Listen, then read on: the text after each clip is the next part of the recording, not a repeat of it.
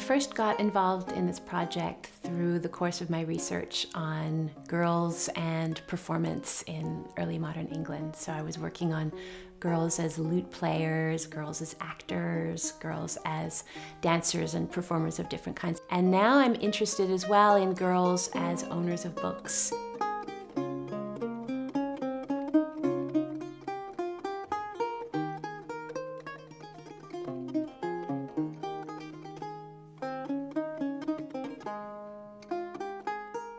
It's a whole new way of looking at history than in musicology than we did in the 60s and 70s.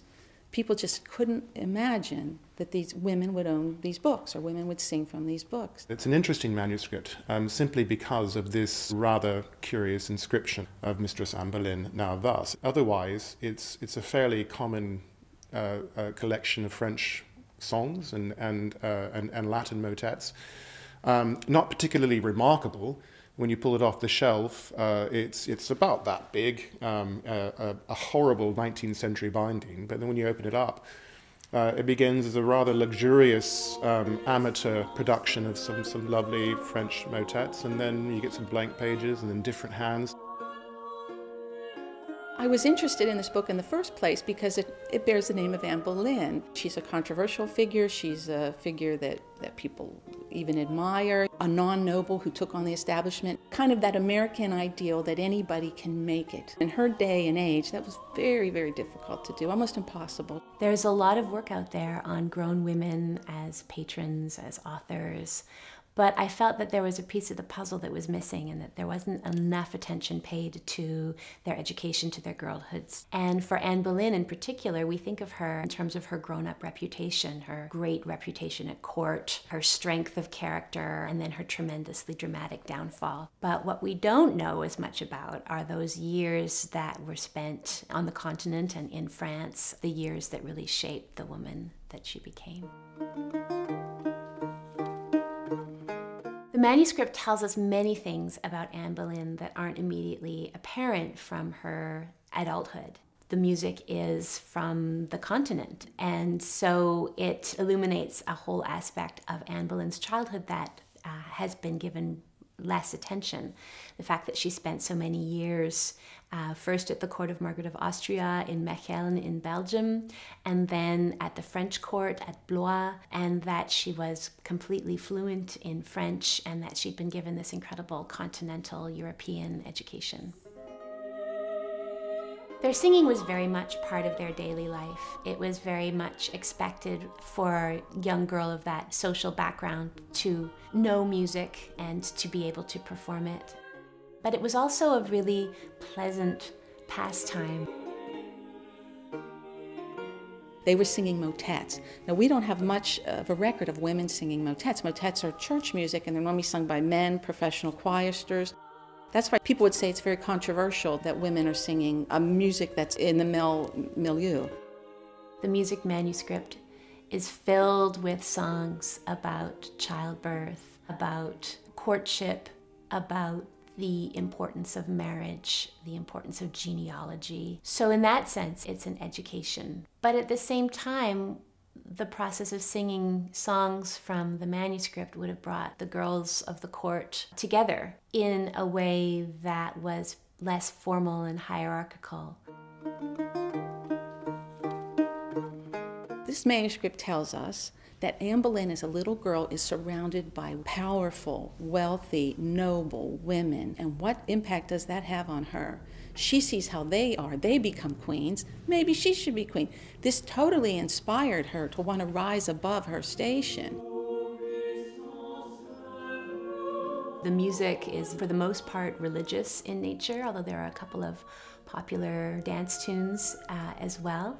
So it gives us a picture into an extremely devout, extremely religious childhood, great devotion to the Virgin Mary, and also a very doctrinaire Catholic childhood as well, which is interesting and ironic given her future role in the Reformation, the religious Reformation in England in the 16th century. The one chanson, Jouissance, by Saint-Missy. It's the subject matter of that chanson that's intriguing. because it essentially says, I will give you pleasure, my love, and goes on to elaborate on that, and then to end, but remember, all good things come to those who wait. Precisely Anne and Henry's situation in the late 1520s. This songbook is French. It's for marriage or wedding. And it seems that it was made for Marguerite d'Alençon or Louise of Savoy. And then it was given to little Anne Boleyn. In 1521, she's recalled back to England for a marriage herself. And it seems to me that this is when they gave her this as a memento, a gift. Because obviously the girl was musical. We know Anne Boleyn was musical throughout her whole life. And so I'm sure she adored this music. Up until now, the top scholars of French music, very eminent professors, are saying, what makes you think that this book has anything to do with Anne Boleyn? And I would think that having the inscription in early English hand might be enough. But what we're able to do now is show that there were definitely English hands in this French manuscript, thereby really implanting it in England after Anne returns.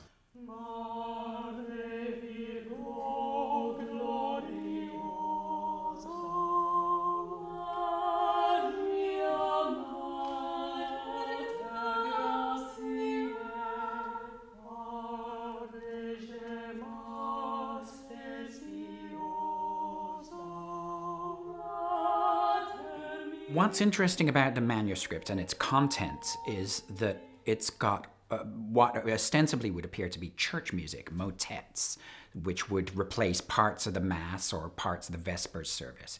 So it would appear at first glance to be church music sung by male voice choirs. But of course, this manuscript is for and by women. So that music, because of its context, it changes the performance practice.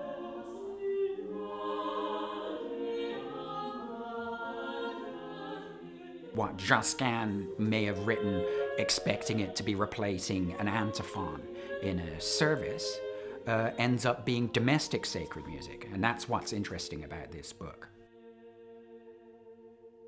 Most concerts are just all the early music we'd like to perform for you tonight. So having this sort of themed concert was interesting, I think, for the musicians. Putting it in cultural context. Many of our singers sing in choirs every Sunday and had sung some of the pieces. The Josquin Ave Maria is one of the greatest hits of the Renaissance. They'd have sung it in church, but here it is in a completely different context. It's not church music anymore, it's a private devotional music. It's not necessarily a big piece of choral music that's got to fill the whole church.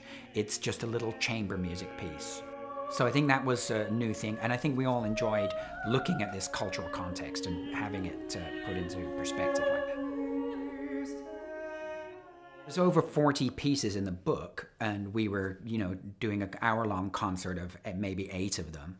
So we ended up, there were certain ones where the text really jumps out. For example, in illo tempore, it's the text that's used to tell people not to ever get divorced. What God has put together, let no man put asunder. And Anne Boleyn, who at least in the popular imagination is seen as having bullied her boyfriend into divorcing his first wife, it seemed irresistible for us to do that one, not least of which it's a beautiful piece.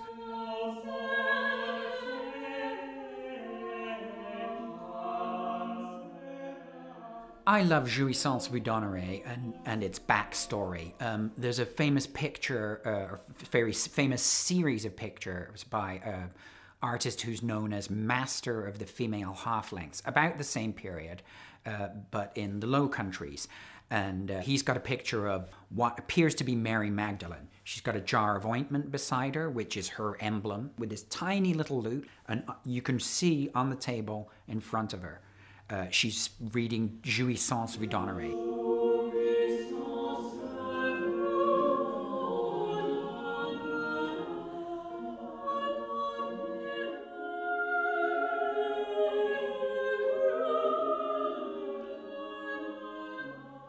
What strikes me so much about Anne Boleyn is this incredible disconnect between a childhood that was